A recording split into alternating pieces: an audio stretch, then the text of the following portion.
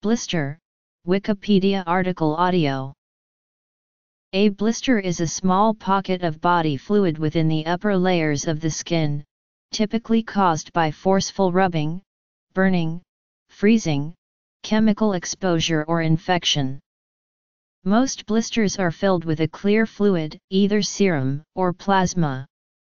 However, blisters can be filled with blood or with pus. The word blister entered English in the 14th century.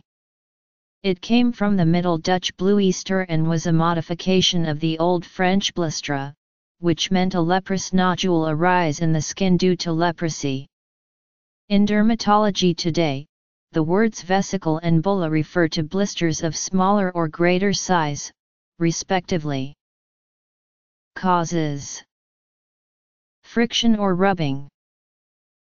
To heal properly, a blister should not be popped unless medically necessary. If popped, the excess skin should not be removed because the skin underneath needs that top layer to heal properly.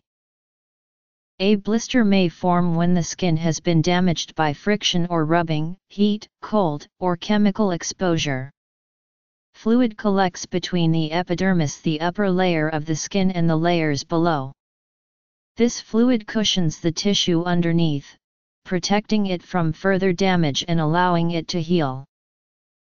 Intense rubbing can cause a blister, as can any friction on the skin if continued long enough. This kind of blister is most common after walking long distances or by wearing old or poorly fitting shoes. Blisters are most common on the hands and feet, as these extremities are susceptible while walking, running, or performing repetitive motions, such as joystick manipulation whilst playing certain video games, digging with a shovel, playing guitar, etc. Blisters form more easily on moist skin than on dry or soaked skin, and are more common in warm conditions. Less aggressive rubbing over long periods of time may cause calluses to form rather than a blister. Both blisters and calluses can lead to more serious complications, such as foot ulceration and infection, particularly when sensation or circulation is impaired, as in the case of diabetes, neuropathy, or peripheral artery disease. This type of blistering is one of the tools used to determine the degree of burns sustained.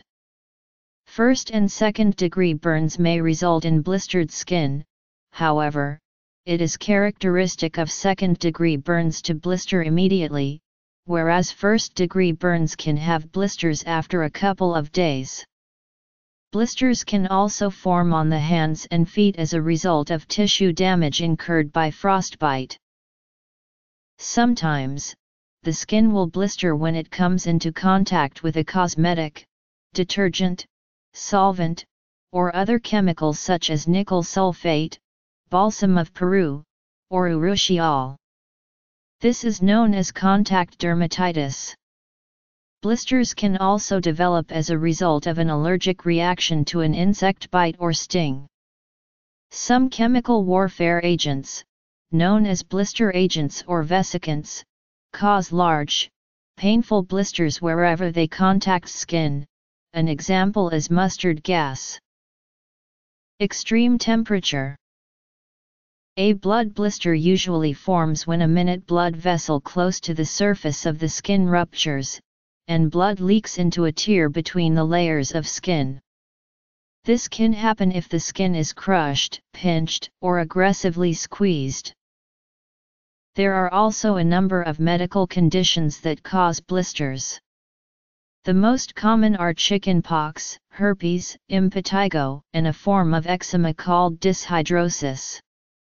Other, much rarer conditions that cause blisters include chemical exposure. Friction blisters are caused by excess shear stress between the surface of the skin and the body. The strata of skin around the stratum spinaceum are most susceptible to shear. As the stratum spinaceum tears away from the connecting tissues below, plasma from the cells diffuses out. This plasma solution helps new cells divide and grow into new connective tissues and epidermal layers. The clear fluid will be reabsorbed as new cells develop and the swollen appearance will subside. Painful blisters located on hands and feet are due to tissue shearing deeper in the epidermis, near nerve endings. Lower tissues are more susceptible to infection. Friction blisters, caused by rubbing against the skin, can be prevented by reducing the friction to a level where blisters will not form. This can be accomplished in a variety of ways. Crushing/pinching. Blisters on the feet can be prevented by wearing comfortable, well-fitting shoes and clean socks.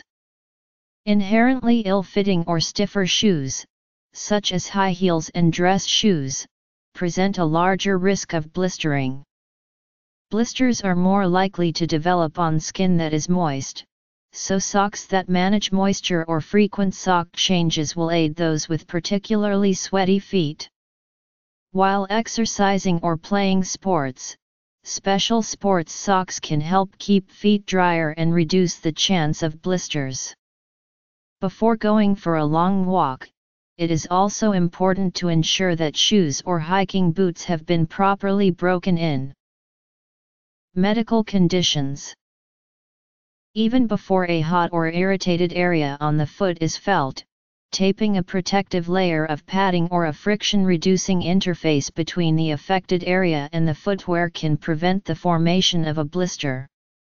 Bandages, moleskin and tapes generally must be applied to the foot daily, and most have a very high coefficient of friction, but a friction management patch applied to the shoe will remain in place much longer, throughout many changes of socks and insoles.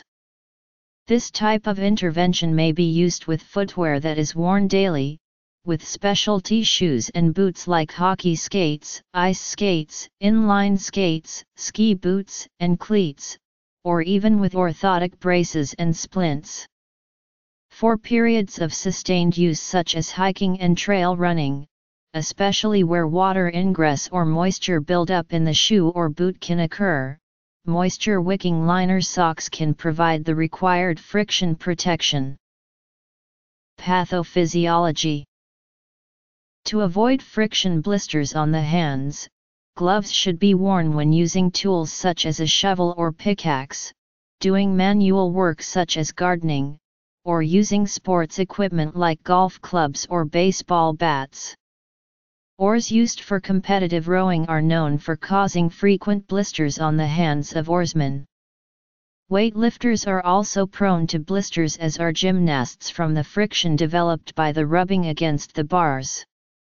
To further reduce the occurrence, one can tape the hands, and there are also a number of products on the market that claim to reduce the occurrence of blisters.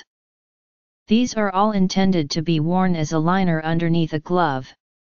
The majority of these offerings simply add padding and create a layer that reduces the coefficient of friction between the skin and the glove. A lubricant, typically talcum powder, can be used to reduce friction between skin and apparel in the short term. People put talcum powder inside gloves or shoes for this purpose, although this type of lubricant will increase the friction in the long term, as it absorbs moisture. Increased friction makes blisters more likely. Friction blisters. Sunscreen and protective clothing should also be used during the hottest part of the day to avoid blisters from sunburn. Avoiding sunlight during midday is the best way to avoid blisters from sunburn.